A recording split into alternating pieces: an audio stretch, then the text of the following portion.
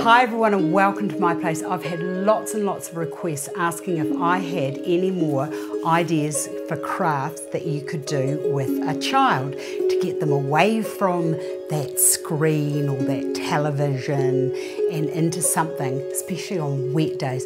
Well, I've got a wonderful upcycling project or recycling project using an old alarm clock. And I did notice that you can actually still buy these as new, but I don't even know where these came from, but this design concept was something that I did with my father when I was a little girl, and it has stayed with me for years and years and years, and it was such a perfect project. And I just thought, well, that could be a really lovely thing for an adult to do with a child, or a child could be given all the components and they could go off and do it themselves. Now, so you need to recycle a clock, an old alarm clock, and you need to take the workings out, and you need to keep the bit that goes at the back because that's going to be our backdrop. You also need a lovely image. Now, I just found this was just I think it was an old birthday card, but I really liked how it had that it's got a little mouse there, and it's got its lovely little tree, and I thought that'd be quite a nice little backdrop for what we're going to do today. I've also got a little baby, but it could be child interest specific. You could have little animals, but I just had this little baby on hand and thought that that would be perfect. And then you need a few little embellishments, like these are little things that go into your hair, and I've just cut those down, and I just loved it with the little sparkly diamantes and the little pearl, and the colourway was quite nice. I've also got a little butterfly brooch that's broken that I thought would be really lovely with, and a little girl would possibly like that. I've got some lovely little sort of foam roses, and these are little millinery flowers that I thought would work as well. Plus I've got a little bit of blossom if I decide to change my mind.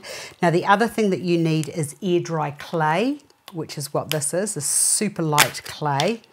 And that there, you need like a good handful of this. So once all your workings are out, just get this like so. I don't know that I need all of that, and I'll put that away before I go too far, otherwise it dries out. And that there can just be stuck down into the base. I'm going to go really quick here, so I'm not going to be neat and super neat and tidy, but that will be fine for now. And the great thing about this is it will dry off, and the stuff that I put into it, fingers crossed, should stay there. So it's just to make like a little hilly bit or a little bit of ground. I'm actually envisaging that this will be a little baby floating on a cloud of pink. So you could embellish down there if you wanted to, but I don't think that matters. And as you're going along, just make sure that you have sort of kind of got it centered. Now with my little baby, I'm just going to get her and take her to the front, so she can just sit into there like she's like sinking into her little pink cloud.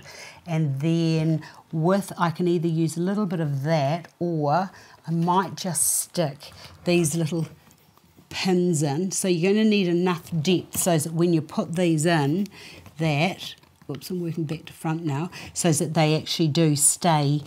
They're not, that they're in there firm, so it needs to be deep enough so that it does that. Now, a couple of these little millinery flowers I thought would be quite nice, so that it looks like she's in a lovely little garden. And I'll just put a little bit to there and bring a little bit over to, oops, that's a bit high, a bit too high. I want that a little bit lower than that. Hopefully, oops, my scissors aren't working very well. I'm going to have to take my baby girl out because I need to, but you get my drift of where I'm going here. That can just sit into there like that, like a little treat. So that there is all ready to go, and you can put as much into this as what you want to. Now, with the clock base, just making sure that I've got it right. So that's where the little hands and winders used to be. So onto here, it's just a matter of getting your little picture, just laying that down and then cutting it around. And then just a little bit of glue around the side, like so. And then that can be pushed onto there like that. You could use double-sided tape, but I want to actually see that little mouse that's on that its little swing, so that whoever's looking into this can be delighted with the, oh my goodness, there's a little mouse into there.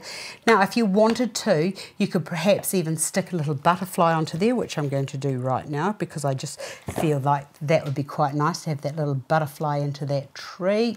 And when you're putting these on, just make sure that when you put this at the back of your clock, that it's not going to get hooked into there. Right, wait until that's onto there, and then it's just a matter of, I've got to make sure that everything's straight. And then you just need to put a little bit of glue around the outside there to stick it into place. And if you wanted to, you could perhaps embellish the outside a little bit more with a little bird on the outside, or whatever you and your child wanted to do as you enjoyed the craft project. I think that is a fabulous idea. I just love it. And it's quick and easy to do. I did it quick and easy, but do you know, on a wet day, you could make this project go on and on and on. So there we have an upcycling, recycling craft project for a child. I hope you've enjoyed it as much as you enjoyed doing something like this with a child that is very dear to your heart. I'll see you again another day.